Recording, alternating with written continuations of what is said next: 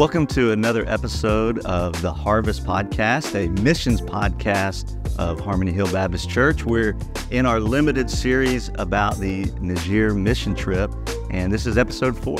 Today, I am joined by two of the parents of the team that was a part of this trip, Justin Easley and Bonny Hicks. Thank you guys for taking time to tell your part of the story. I know there's a lot of people that followed the story and were praying, and many of them, it was easy to put themselves into what they would have felt like if they were in your shoes. So I know there's a lot of people that are going to be interested about the journey that you guys went through. So with that, let's start even a little bit before the trip.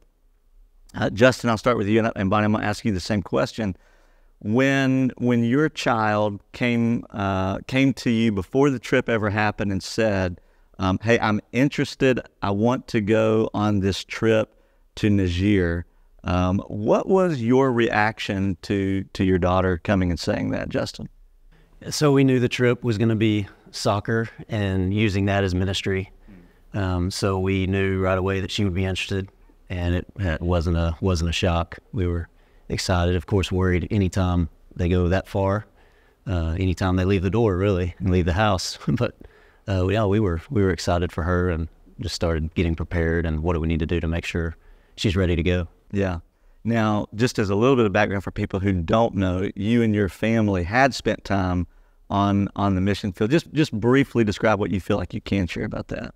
About our time there? Okay. Yeah, we were in Central Asia for about 10 years, a decade. And so in that time, we've been through some, pretty scary situations that Jenna had already been through. She had some experience with other cultures, with flights that can be delayed, things can go wrong. So she just was at least comfortable in that space. And we had seen God's faithfulness throughout our time overseas. And so we knew she would be ready to do something like that. Have that opportunity. So for your family, you guys had been on the field, but it's still, you guys weren't going on the trip. So there was still maybe some level of, as you mentioned, a little bit of concern just because of the distance and where they were going. Yeah, for sure. Yeah. Not being able to be there with her was a big change, and just having to trust, of course, Ross and the team. We really knew she was going to be in good hands, and just trusting God to you never know when they leave like that. So just trusting God to be with them and trusting the leadership of the team. And of course, Mark Phillips, I had the opportunity to go to Niger, and it was January of 2023 that we got to see them. So I had some familiarity with the city and the compound. And so I knew where she would be going and the team she would be with, and really trusted Mark and his crew there. Okay. So Justin had sort of a lot of background in missions, having lived overseas, and actually himself having gone to the place where the team was going and meeting some of the leadership there. Bonny, that's not your background. So what was it like when your son came and said, I really want to go on this trip to Africa? Well, having a 17-year-old son, there was no conversation of, hey, Mom, is it okay if I do this? I was more told, hey, this is what I'm going to do. So it was months before I kind of put it on the back burner. Okay, well, we'll see. That's a few months from now. So it made me very nervous just because of the area and because of some of the things I had heard. I knew it was more dangerous than other places, but not unreasonable. And so when it came time to paying the deposit and things got real and we did paperwork, we went ahead and went through. He didn't have a passport, so we started the process of doing that, which was something good to have anyway. And in the back of my mind, I thought, well, maybe it won't come in. Right, yeah. If I'm being honest, I thought, okay, well, that will be the answer to this. Maybe he won't go. But I was struggling with my fear. And I talked to a very wise friend, and she reminded me that it's not about me. And I had heard someone else talking specifically about this trip. And it was so clear that everything that they said was based on fear. Everything. And at that moment, I said, I don't want my voice to be the voice of fear for my kids. And my friend really reiterated that this is such an example, this is such an opportunity for me to be an example of faith for him. When he knows that my tendency is to worry about things. So it was such a challenge to me to not make decisions out of fear and to not go to the extra effort of giving him an international plan for his phone. He wasn't going to call me. I mean, let's be honest. I really had to sit with it and say, why am I doing this? I'm doing this because I'm afraid that we'll not know where he is and have to track him. That's the only reason. And so I said, I'm not doing it. I didn't add it. And so, I went through this journey before he even left. And so I was real proud of myself that I had gone through the journey. But of course, we're never done. But it was such a good focus change for me to be reminded it's not about me. It's about the kingdom. And I can tend to look down at my little family and want to isolate and protect. And that's a place of fear. But when we're forced to look up and be reminded that's why we're here. That is why we were created, was to glorify him and make him known. Then how could I possibly get in the way of that? Wow. And so this is all pre-trip, as you described. Yes. And so you were even still in the back of your mind thinking maybe the passport coming would be just either an answer of whether he should go or not. And then there was even complication with that, if I'm not mistaken. Tell a little bit about the actual passport arriving. There was something else they had to get also. A visa. The visa, yes. So I had sent a personal check with the visa. I didn't realize it had to be a certified check. I just, wasn't thinking or read the fine print. So they weren't going to take it. So thankfully Ross was sending something else. So we got it sent the next day, and it all worked out. So I'm glad it did all work out, but it was definitely a process. So didn't at one point, do I have this correct, that his passport at one point said it had arrived at your house, but it had actually been delivered to someone? Oh my goodness. So yes, there is another 307. The street name changes. And so right a few blocks down, there's a 307. And it was delivered to that 307. And they, the delivery company was really proud of themselves. They showed me a picture of it being delivered. And I said, yeah, that's not my front porch. So I stole a package from my neighbors.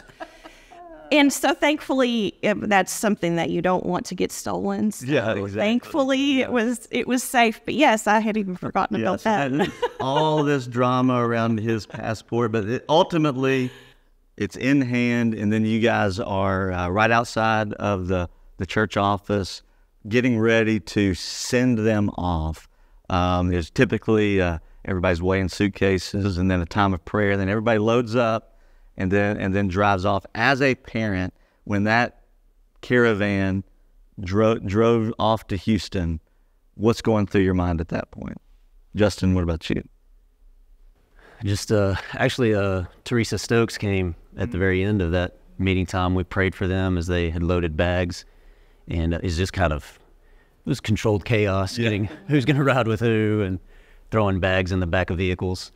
And then she had a really great word for them, just even turned back around to tell them, I can't remember exactly, just knowing that God was going to go with them. Yeah. God's got a plan for you. Yeah. And it was just really neat to be a part of that. And we prayed for them. And so just, we had no idea what was going to happen, of course. So just excited about the experiences they were going to have and stories they were going to get to tell. Just being overseas, I know how those interactions have changed my outlook and my life. So I was just excited that they were going to come back changed. I knew they would come back changed. I didn't know exactly how much, but what that full journey would look like. Bonnie, what about you when they pulled out? Well, I had really felt called to keep my strong face on and to show faith in front of Ben. And when they drove off, it was really hard. So it was an emotional sort of, it was where the rubber met the road on this faith journey you'd been on. Yes. And it was taking place. So early on in the trip, things are obviously going well. They're, or as to plan. They're ministering. They're doing the soccer tournament. They worshiped at, the Grace Gomney Church. As things are progressing, this first couple of days, were you receiving anything, either reports from the team or from your student? What was sort of your reaction and emotional journey through the first part? Was it like, oh, okay, things are going really well? Justin, were you getting any feedback about those first couple of days? Yeah, a little bit. And we didn't do the international plan either because I'd been there, so I knew they'd probably have Wi-Fi access at night and at least be able to check in. And I think Jenna sent us a couple of texts, just, this is what we did today. It was great meeting the kids and getting to see that they got to be at the church. Yeah. So just a quick report about that. And so she had a great time from the beginning. She's, excited to be there, but really didn't talk much at all. Got to see I think in the first 3 days, I remember there was at least one post on Facebook about, the team is here, and seeing them worshiping with the church was really cool. So we would kind of check once a day and just make sure that we had heard from them, but it wasn't a whole lot.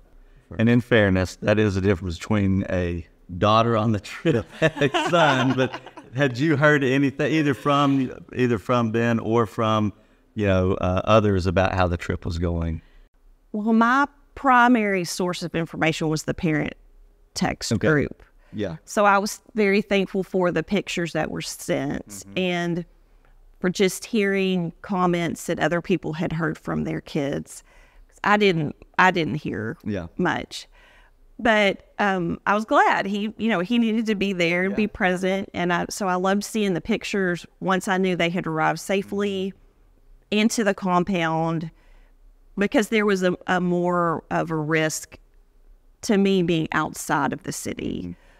So I was really relieved. I loved hearing how they were able to talk to some of the kids, some of the people in the community that were not Christians, and to get to share Christ with them. Yeah. So it was, I felt good about it. I didn't hear much, but I knew from the other students and that everybody was doing good. Yeah. So, I'm sort of the same, was hearing those sort of feedback, and, particularly from like our staff leadership that was there, just, man, so proud of the students. And, they may have taken a couple of personal L's in soccer, but otherwise, the ministry side of it, they were really taking advantage of every opportunity. Well, of course, that's not how the whole trip went, right? And so there's about midway through, 3-4 days in, there's the military coup that takes place. And, Justin, you sort of wear the hat of both parent and on staff. And so describe what was going through your mind when and how you heard, hey, just wanted to let you know that there's been a coup in country, and sort of just describe that moment for you. Yeah, I don't know if it's the trauma of the moment or kind of, it's a little unclear, but I think I remember seeing a text. I get news updates, and there was something going on in Niger, and I was like, okay. And so I went into the office. I was like, I know Pastor Ben is in touch with the team. I was like, I'll check with him. He'll probably know more. And he was already coming toward me as I came in that morning. I remember he's like, "Hey, don't worry. There is something going on, but I'm in touch with Mark and with Ross and the team, and we're getting as many details as they have. Yeah. We're getting those, but there has been a coup, and so obviously I immediately went to kind of cultural understanding from those. We went through a coup in Central Asia. It wasn't near where we were. We were fine, but it did affect many people in the country. And so I was kind of thinking through that lens of, okay, well, I know where they are. They should be okay where they're at because I know what Mark's telling us. So I just kind of went there immediately of what immediate danger are they possibly in, what trying to stay calm. And because I knew that I was a parent, but I had Kayla, my wife, to think about, and I had other parents to think about as well. So I was kind of processing all of that at the same time of just, I really trusted Mark because I know he really has a hand in the community. Just they've done so much work among the church there, and just really trusting him and saying, okay, Mark and the team, what y'all tell us, and well, if we see something that seems crazy, then we're going to say something. But I trust you more in that situation, getting those kids where they need to be, than me telling you what to do from here. Yeah, that's how I try to handle it. Yeah, so for your experience, you've got a couple things in that you've been in a country where something like that has taken place, so you've got a little bit of a thought of what that's going to look like. And two, you've met and spent time with Mark, and so you have a little bit of a personal equity and trusting him and knowing him. And he took care of our team when we were there on that trip. Bonnie, again, you've not been through that. So you're a parent that you've not been in a country with a coup. You don't have a relationship at that time with the Phillips.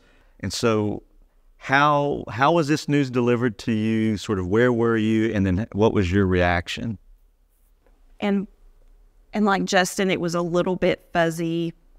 I had heard something on the news. I remember I had texted Ben Stokes the night before, and it said that about the borders being closed.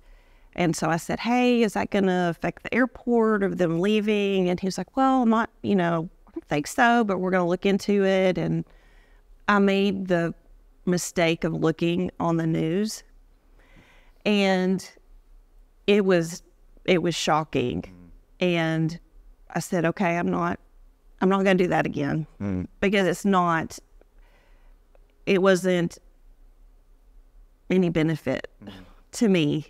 The word coup itself was so foreign and just brings to mind, military and violence. And so it was very strange. It was all very, is this really happening? What does this mean? But at the moment it was still confusing. We didn't know much. And the next day my son called. And so I thought, feels a little forced, but so he was, of course, very reassuring. He was never really, he never felt unsafe. He was never really bothered. So he said, well, we've got some things going on, military wise, and then the church staff, and y'all did such an amazing job of keeping us updated. So it was just, where do we go from here? Yeah. So for you, it was both shocking and then also trying to just even understand the terms and what is actually the implication. And yes. And I know that a lot of our parents, and me too, you talk about the news, there's the sense of trying to understand what's real, what is reality, because the news is saying something, the team on the ground is saying, we're good, everything is as normal, and then, the news has a building on fire, or smoke, and you're going, okay, what's reality? So, it was a learning curve, et cetera. And so pretty early on, I would say within just a day or two of this sort of coming about, both, I think, some parents started to say, hey, can we get the parents together? And the staff was, I think it was when they officially closed the airport, that it was sort of both sides, staff and parents, was like, let's have a meeting. And so we scheduled that meeting. It was actually in this room here in our high school student building. And so that was the first time that all of the families, along with some of our pastoral staff and elders, just came really to pray and to answer questions. What, Bonnie, what do you remember from that night? Just the going into it and even in it, like what was your just takeaway from that? Wow. The stress, the heaviness of the room was almost tangible. And I will never forget that. Everybody was really quiet. I remember I looked around and I saw some of the elders, and that was comforting to me. It also was reminding me that, okay, this is a serious situation when we all came together, and I didn't know most of the parents. And we had people, I think, that weren't even they weren't members of our church, maybe. And so it was a very diverse group. And there were very different viewpoints. They were very different. People were in different places in their faith.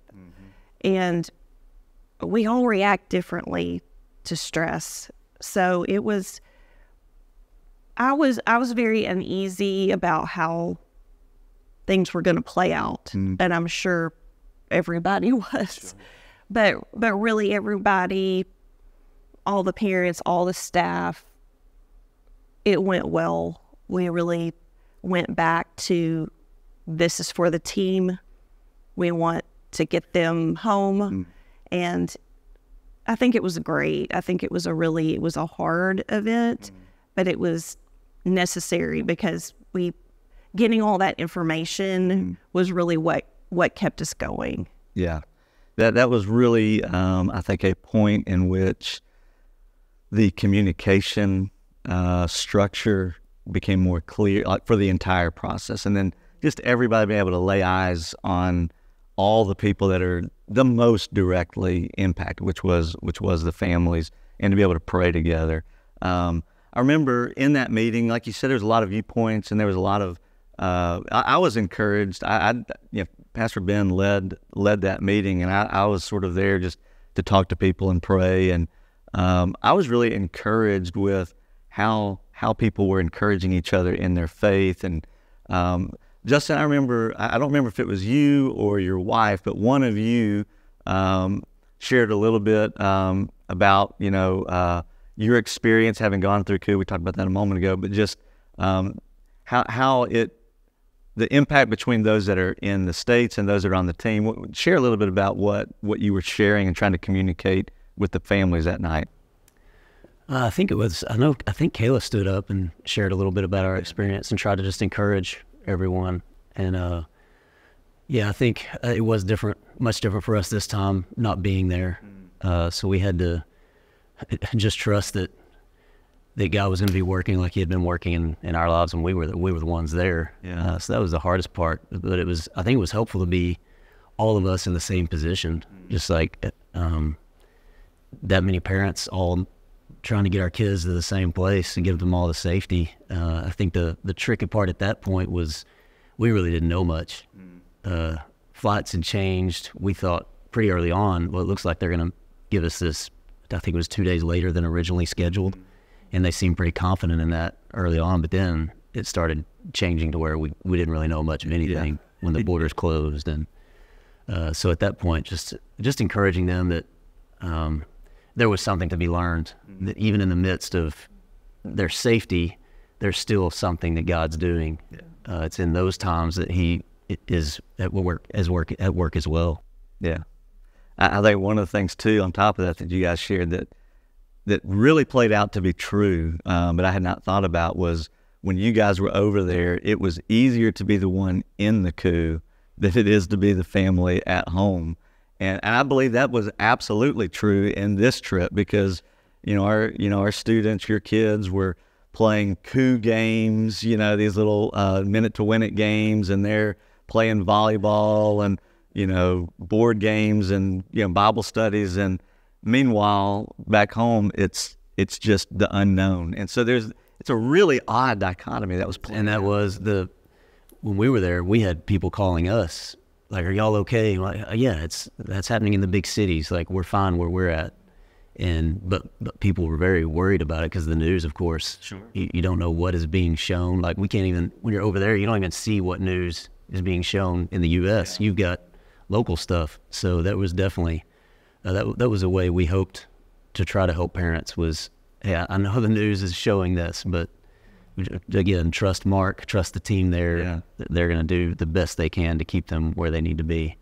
Well, I don't want to get ahead of anything. Well, Bonnie, one of the things from that initial parent meeting, I was actually sitting at the table that you were at, and you ended up sharing for the group as well. But it was something that you shared that really opened my eyes as well to the larger scope of who all is paying attention to what's going on. And if you don't mind, just sharing a little bit about that first day and what you shared about, and the encouragement to parents to be mindful that others are watching.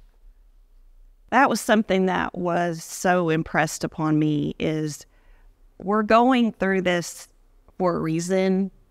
It's not God's best, but this is how the scripture works. He works all things to his good. And if we're going through this, we need to make the most of it. We need to, I just felt very pressed upon me that we needed to show our faith. This was such an opportunity to stand in faith, to be real, that we're people, we are fearful, we don't know, but there are so many people watching us because we're in a spotlight that we have never been in before. Yeah. And it was a blessing to see groups of people that I was told were praying for our kids that would not have been praying otherwise. And it really did open my eyes to how far this is going. And I know that God worked as much here as he did over there, if not more. I believe there's no question to me. So I truly wanted for God's glory to go as far as possible in this situation, because what's it for? Yeah. What's it worth? What is it worth if it's not giving him glory? Absolutely. Yeah, I really appreciated you sharing that because, in many ways, my focus had been, first off, okay, what is our plan to try to get the students home or the team home? And then how do we minister to the parents? And then third was, okay, how do we rally the church to pray but it was that statement that made me realize not only are people that know you guys going to be watching, but now we just don't know, like you said, who's going to be watching how we as believers are going to handle a real adversity, a real challenge, because we're talking about kids. I mean, that dynamic alone, even if it was a team of adults, it would have gotten some spotlight, but because it's teenagers, it's just a broader scope for all, the schools that they're in, and it just is. So I really appreciated you sharing that. As we sort of move forward in the story, we started having some prayer meetings, Sunday, starting on that Sunday evening, and with the church praying together. And like you mentioned, Justin, there was an initial plan, a secondary plan, a third plan. I mean, it was just holding everything loosely. And then there was really just a statement that it's closed, and they had set the new regime had set sort of a day, but it was pretty far into the future. And so as we're going through this phase where we really just feel like we can't do anything to get them home, at least for a number of days. That was a tough stretch of just every day going, almost like a prison, like just marking the day towards. What were some things, as you were going through that, as families, as individuals, what were some things that people were doing that encouraged you in a real low, challenging spot? Anything come to mind where people just were ministering to you in a way during that time that just meant a lot and helped you get through? I think just like Bonny mentioned it a little bit, but just the awareness. It wasn't just our church. Yeah. It was across the board. And if they didn't know that we had a daughter, then they wouldn't know to ask or say anything. But I was amazed at the number of people say, "Hey, we're praying for you," and just that statement alone. That, hey, I know you mean that. So, and of course, we were praying as a family.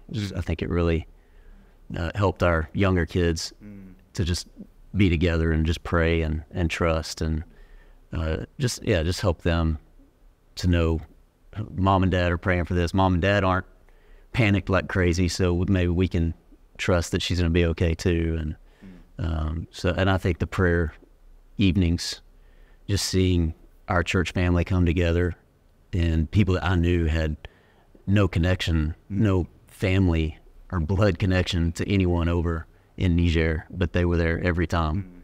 I can think of several families that were there at every single one, and even from other churches.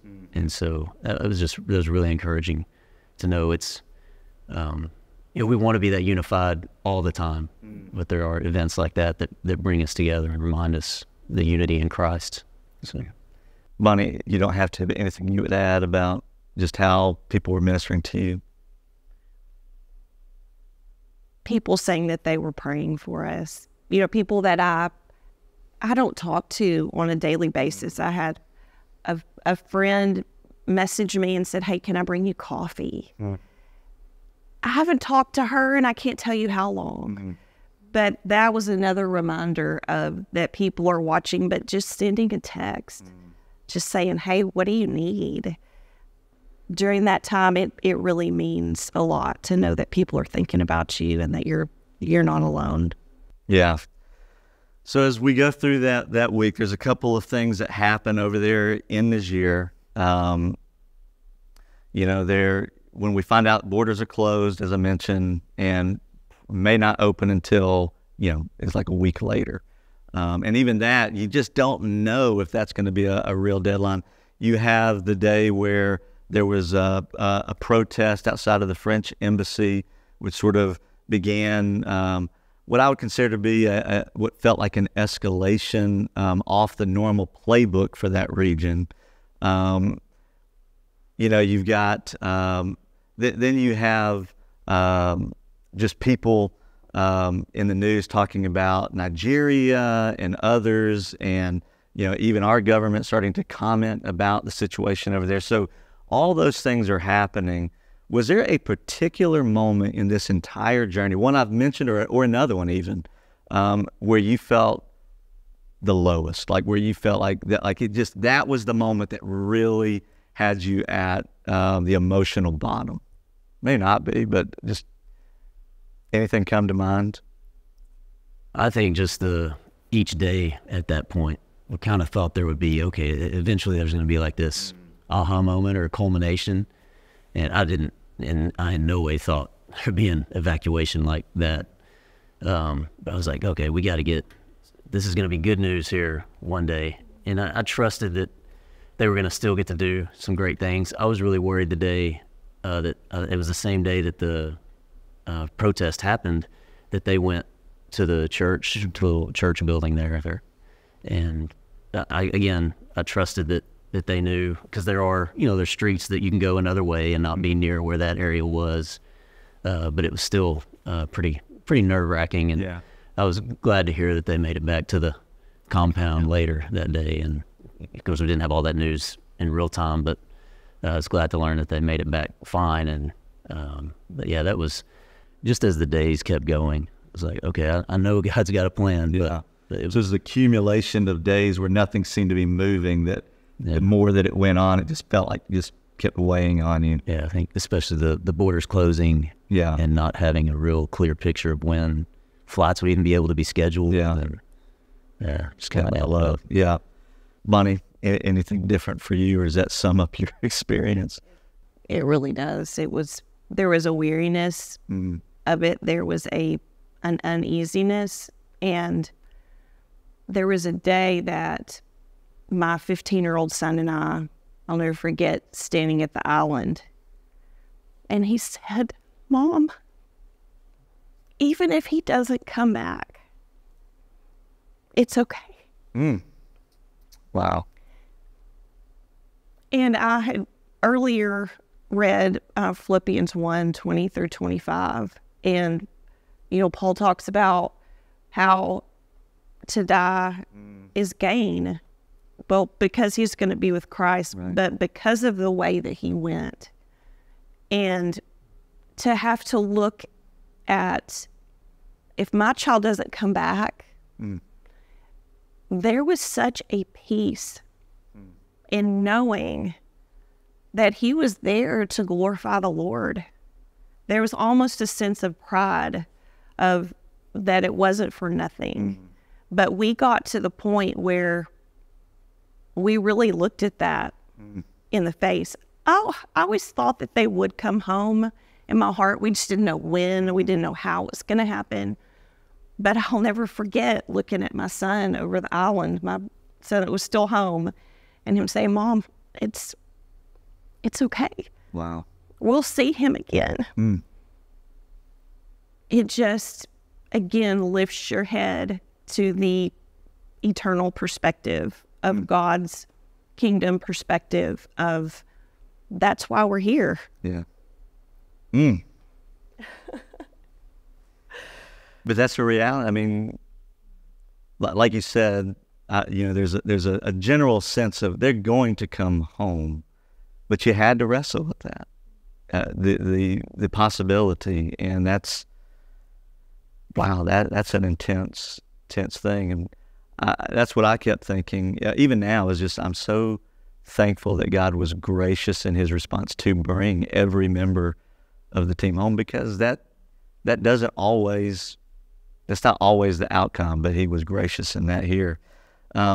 So there was this sort of marching on of days with really no news, and yet there's this artificial deadline of when they're saying it might open, and we're getting a little bit closer, but not hearing anything to say that there are plans for that to still be the case. So it's just marching on. But then there is a day where we get a phone call, and that there is a plan, and they are getting out, and they're getting out now. Like it's happening right now. And it was not on a day that we expected. I mean, it really came out of the blue, if you will. Justin, where were you when you got that news, and how did you respond to that? Oh man, again, the details. I was in the office because I know someone with the State Department started emailing and calling, and then y'all were in on those conversations. So I didn't believe it at first. I was like, they're gonna do what? And, of course, we didn't know the exact details, but we knew that they were working on something, and so I was in shock. I couldn't believe it was coming to that. It's like that seems a little bold, but yeah, since we can't make real plans, I know Ben had talked to a travel agent who really helped us out, and I know that they had some possible flights, but even those didn't seem very realistic. And then this kind of happened right on top of that. And so I was like, well, man, if this happens before those flights were supposed to anyways, then that's a good deal. So then it was just kind of, how are these details going to even come to place? Like, how are they going to get them from the compound to the airport? And so, but I was in shock. I was like, wow, this is crazy that's coming to this. Yeah. So for you, there was even a little bit of skepticism of not wanting maybe to allow yourself to hope that this really was the answer till there was more information that's indicating, no, this is really happening. Okay. Bonnie, what about you? Where were you? How did you get this news? Surprisingly, it's very fuzzy to me. I think I was at work, got a text message, and I was very much the same way of, I was just really in disbelief. It was out of nowhere. Yeah. Because we'd been told, okay, maybe this day for a flight, maybe this, and then there was nothing. And then all of a sudden, wait, it's now. Like I think maybe my information was a little delayed. And I think, well, okay, they're on their way. And then there was a little bit of the fear of the sense of leaving the safety of the compound and going to the airport, and how is this going to work out? And just the amazement of knowing that our government, our officials worked with other governments in other countries. And it was, wow, it was amazing. Yeah. Really. So we get that information pretty early in the morning, and it was madhouse in the office of, things were happening so fast until they weren't. Like it was, Ross is calling, for like 10 seconds, like, we're loading up right now, we'll touch button. It's like, oh, let's send out, and, Ben's going, it's going to take a long time to call these parents. I was like, just send a group chat right now because we got to get this out. And, there was just but then it felt like they were about to be ushered straight onto a plane and out. But then it ended up being a long day of them going to one base and getting cleared, and then going to the airport and getting cleared. And at what point for you did relief set in? Like the sense of they're coming home. Obviously it wasn't when you first heard the news, because both of you had a sense of disbelief because plans had fallen through before in this journey. Was it when you heard wheels were up? Was it when you saw pictures of them in Rome? Or was it even when you laid your hands on them at the airport, or sometime later? When did the sense of relief wash over you, Justin? Yeah, well, and to get to that point, we didn't give Jenna an international plan, but then Kayla actually said, as it approached, I don't remember when, it was before the news came, but it was in that process of, hey, I really think, she needs to be able to contact us. Well, the internet went down at the compound. Yeah, they added that Wi-Fi for a while. Yeah, for about 24 hours. So, that was what sparked that. So, yeah, let's go ahead. And so in that time, texts started coming in more quickly. And I think either Ross or Mark sent one that, it's not going to be like we thought. It's like, they're coming now. And so, and Jenna, we were trying to text Jenna, and that was the most anxious time for me. Was I didn't think they were targeted. Nothing anyone was telling us sounded like that it was just kind of the result of what was going on in the country. But I knew if they were targeted as foreigners, it was going to be on the road. Yeah. So we have Life 360, and I was actually able to track her Dot on their trip, and they stopped. I was like, well, wait a minute, that's not the airport. What are we doing? And I was actually able to text Jenna, and she would say, I don't know, they're checking our bags or something. They're going to get us on another bus. And I think Ross or someone sent one out too at that time. But anyways, it was just back and forth, and that was the most anxious time for me.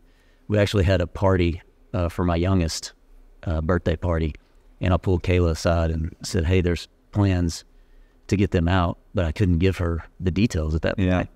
So it was I just remember that being the most anxious time of if they can just get to that airport, then I know they're safe.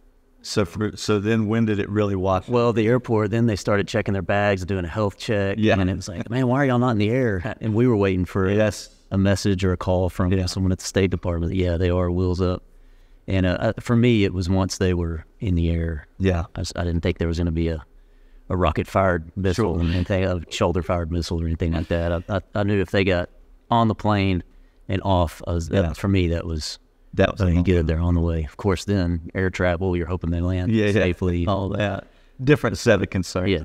Yeah. Yeah. But once they lifted off and had that news, I was like, okay, I think we're getting there. All right. Bonnie, what about you? When did a moment wash over you of this is coming to a conclusion?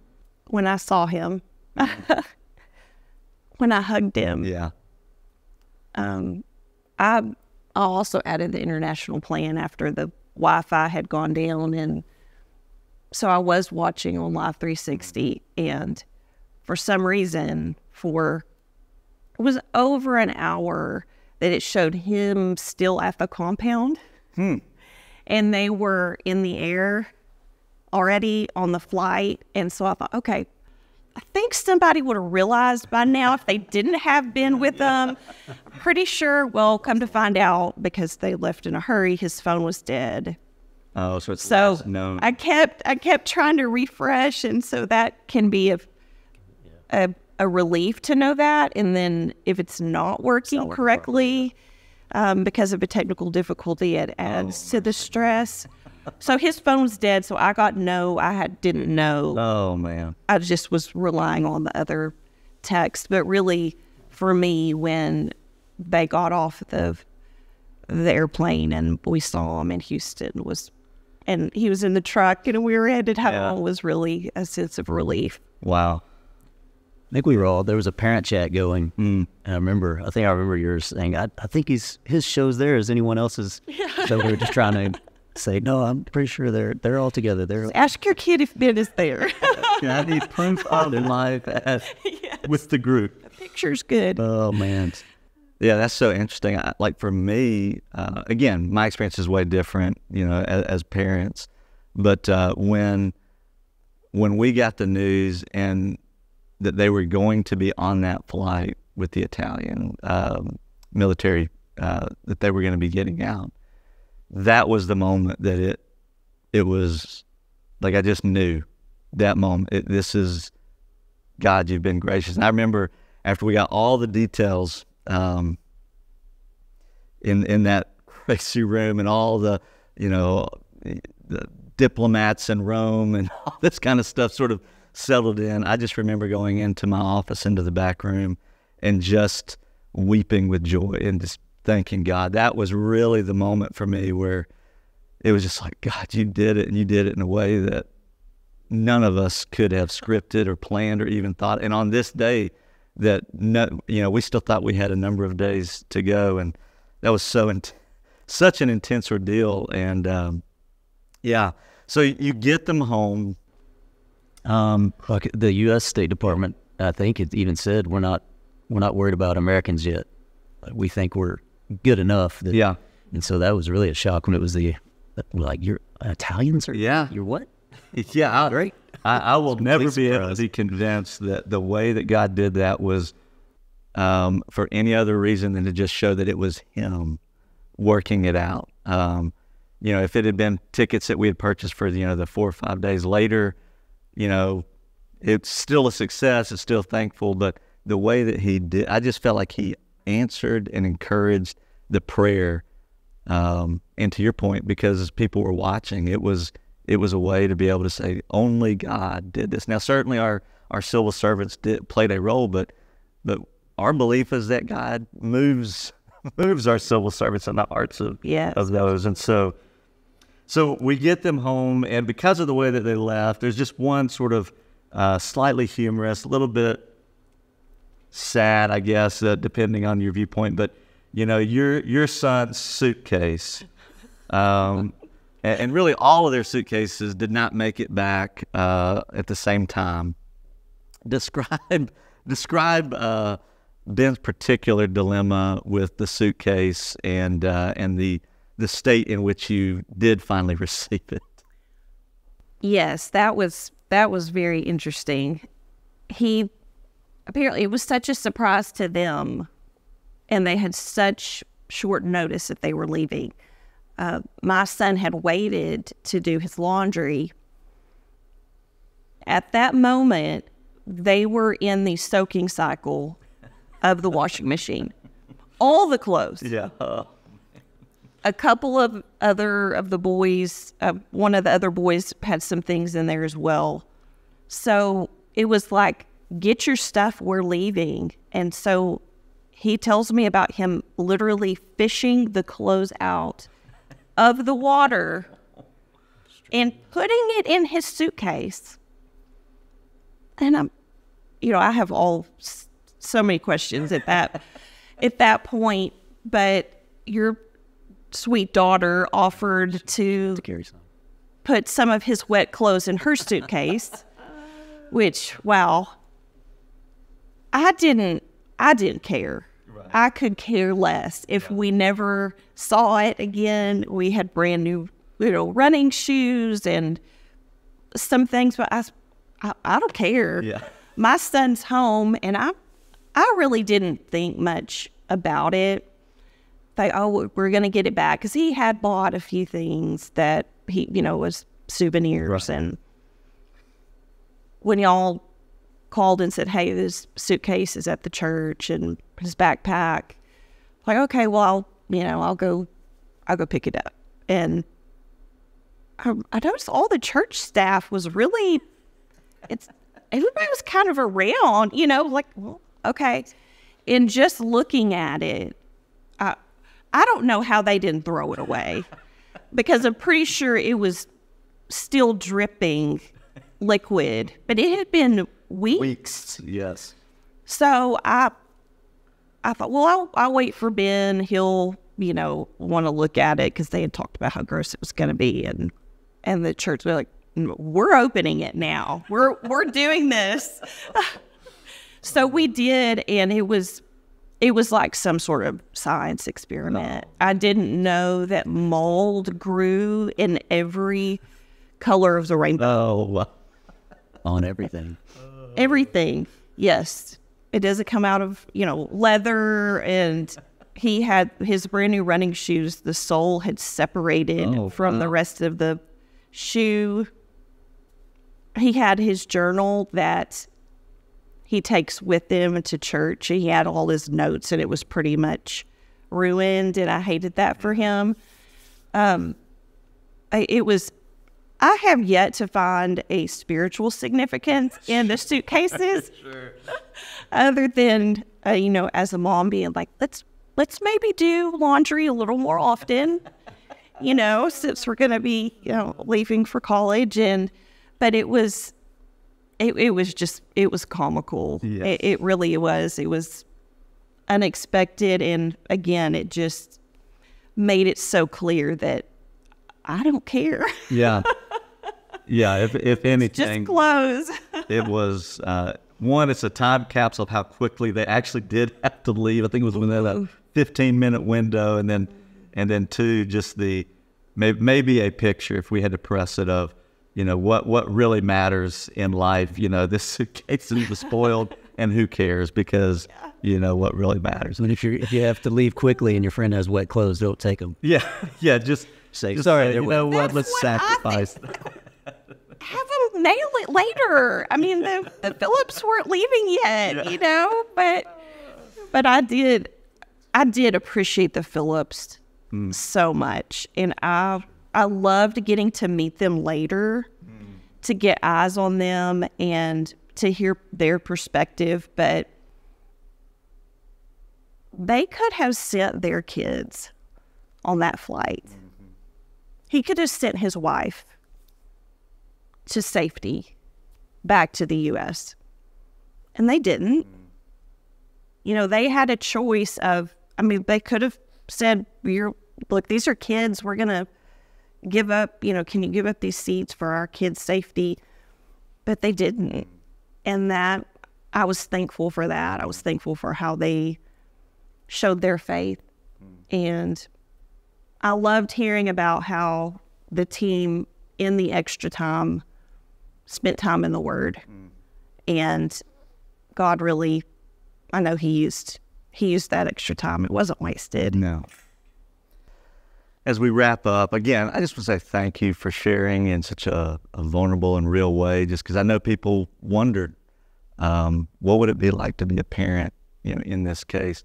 So as sort of a final question, I'll start with you, Justin. Bonnie, I'll ask you the same question.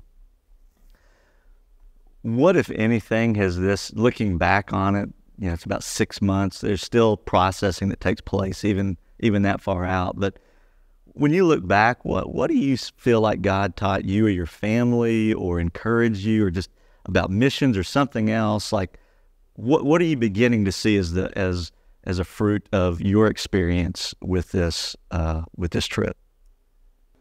Yeah, I think there's always risk involved in ministry. Local ministry, it's maybe more emotional. What if they don't receive what I'm sharing, or what if relationships break down because they don't believe what I believe, or we kind of think more of physical risk because you're going so far away.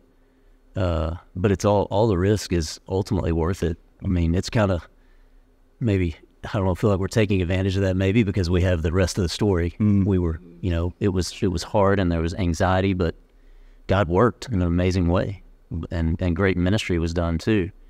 So it's maybe easy to say, well, yeah, sure, the risk is worth it. You made it unharmed, right? But it's still worth it. Even if it hadn't ended that way. There are many other stories of other groups that unfortunately didn't end like ours did. But it doesn't change God's mission and His plan for His people. We have to be willing. I didn't think it was risky going. I had been there, and I thought, what could happen? I mean, coups do happen around the world, and more often in Africa, it seems, but it's like, that's not going to happen while they're there.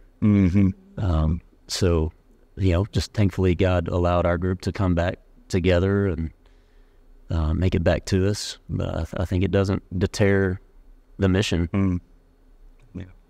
Bonny, what about you? What is, as you're processing this, that God sort of taught you? Definitely a change in focus, a change of perspective of what is important. And I had a few people express to me, and even to my other son, that, well, I hope you don't do something stupid like that again.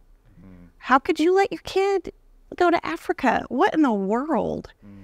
And at first, it made me feel like a bad parent. It put shame on me, like, oh my gosh. And then I went back to such a feeling of gratefulness and thankfulness that I have a teenager that wants to spend their summer going and ministering to people who don't know the Lord. There's nothing better than that. That's as good as it gets for us as a parent. And I was so thankful for that. And I try to remind my boys, if the world thinks you're an idiot, you're doing something right. Because we're supposed to be strangers and aliens in this world.